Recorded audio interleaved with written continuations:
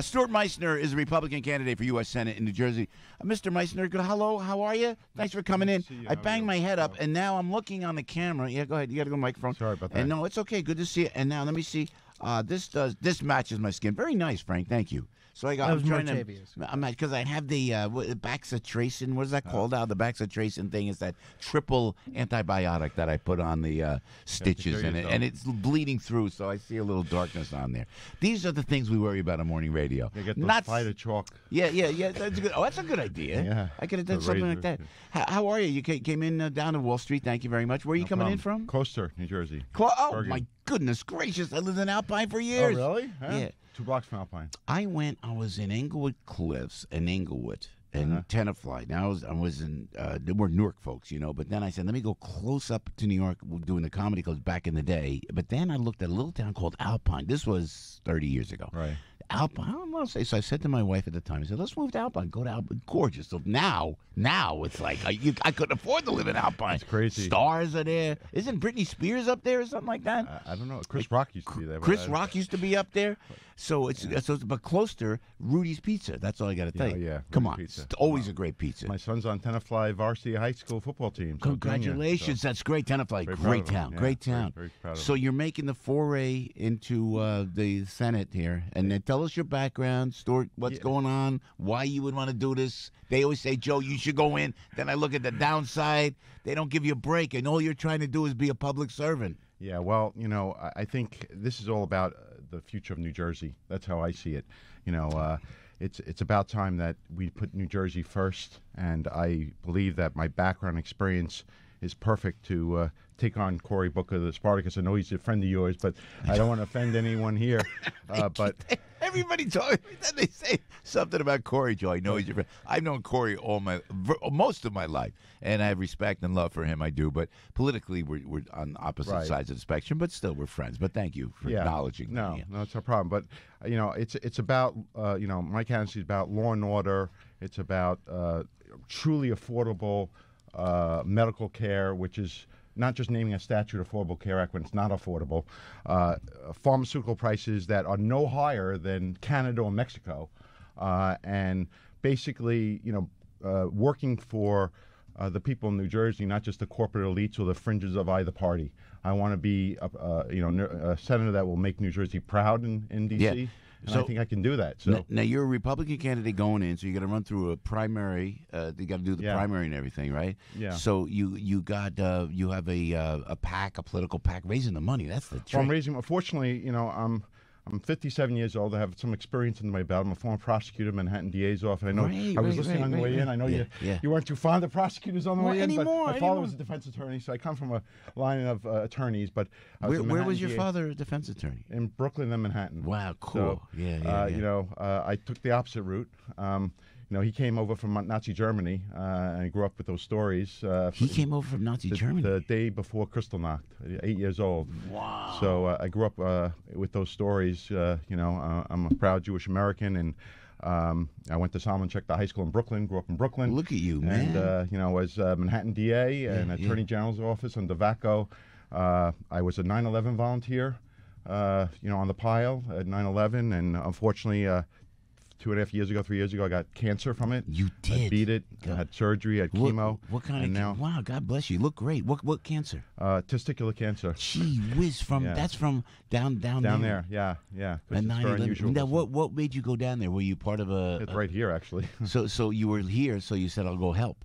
Yeah. Well, I was actually living at the time in West New York, right on the water. Yep. Jacobs Ferry. Yeah. And I was taking the ferry to work. I worked in the city. I have an office in the city, and I saw the towers fall, and they canceled the ferry service, and I felt that weekend. Did you get hit by the ash on the ferry? Because I remember it went south. All that air. The air went. It was going south that day. I'll never forget that. And so your ferry, you would have been right there. Yeah. Well, that weekend afterwards, I felt like I had to do something. I just went. I took the ferry over. I walked from the ferry terminal up in Midtown all the way downtown the West Side Highway. It was like a ghost town of military vehicles. Yeah. And I went right on the pile. They had a bucket brigade, they called it. So I was in the front of the pile lifting different debris because they didn't want to hurt anyone. And I'll never forget the whistles when firemen are down, they don't move. These whistles go off automatically. There were hundreds and hundreds of and cadaver dogs, and it was like a scene out of a horror movie. Because they would find something there. Right, Yeah. so they could find them. So that had an indelible mark on me, and then obviously it came back 2.5 years ago with cancer. Dang, and, man, so once you go through that experience, you feel like you could take on the world. And were you attorney most of your life? Is that that's your background? Yeah, I was. I was been attorney for 31 years now. Yeah. So yeah. I raised 2 kids, teenagers. One's in Syracuse University. Unfortunately, being hit with all these swastikas now and everything. It's a freshman in Syracuse. We appreciate you coming in, Stuart, but really, this anti-Semitic rise. I mean, see, you got your campaign right here, man. And I'm a political junkie, so I appreciate you doing. I appreciate your courage going in, running for Senate in New Jersey, because we got to take it back, and to get a Republican, get a conservative, that just doesn't go hook, line, and sinker with the progressive socialists down there. The anti-Semitic rise, no one's talking about. It's coming out of the House of Representatives in Washington, D.C. Listen, if your family comes from an escaped Nazi Germany, please keep that out there, because it's almost, you have to.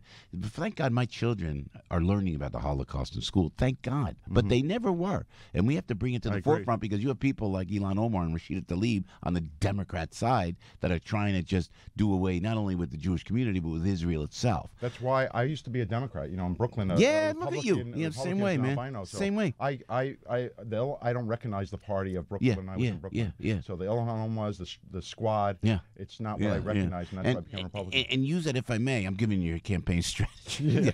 Use that 9/11 thing, man. They forget about it. And I agree with you. They make fun of it the way Ilhan Omar makes. She makes fun of it. Man, you got to stay on all those things. Well, Ocasio-Cortez was 10 years old when it happened, so she doesn't know. She has no idea. She should, but she doesn't. Yeah. No, but you brought up money. Since that, I was fortunate to represent regular retirees and widows and against Wells Fargo of the world, who get screwed over by their nest eggs. Hello. And I had a big award representing an SEC whistleblower against Monsanto. Yeah. Got $23 million, the largest accounting fraud-related case in history 2 years ago. You did that? So, yeah, I did that. So this helped me fund. I gave a significant sum to my own campaign. I'm raising a lot of money in the Jewish community and other communities, and I'm looking forward to getting broad support out of New Jersey. So. You seem like a good guy, but you went through a lot, man. God bless you. I appreciate it. God bless you. And glad that you're a survivor, too, a cancer survivor, too. Yeah. You're doing well. Well, that makes you want to take on the world, when I'm right there. Al's right there with you. Oh, really? Yeah, we understand it. Stuart Meissner, Stuart Meissner, Republican candidate. MeissnerForSenate.com. MeissnerForSenate.com. Stuart, thanks for coming in and fighting the traffic down there. Pleasure. By the way, I was on the phone with you a couple years ago. I remember that. Alimony reform. Yeah, man. Oh, now wait a minute. Hold it. That was another thing I read. Do you remember this? Tell me, where can I send the check? Robert Arthur endorsed me, brought me on. That's great. Robert Arthur's great. I ran just to highlight that issue in the special election. Yeah, it's got to be done. And they passed a law. It's got to be done for men and women. I wasn't even elected, and they passed a law. Christie signed the law to reform alimony. I love it. I want to help people. We got to talk. We love it. Stuart Meissner for Senate, USSenate.com. Thank you, Stuart. Thank you so much, man.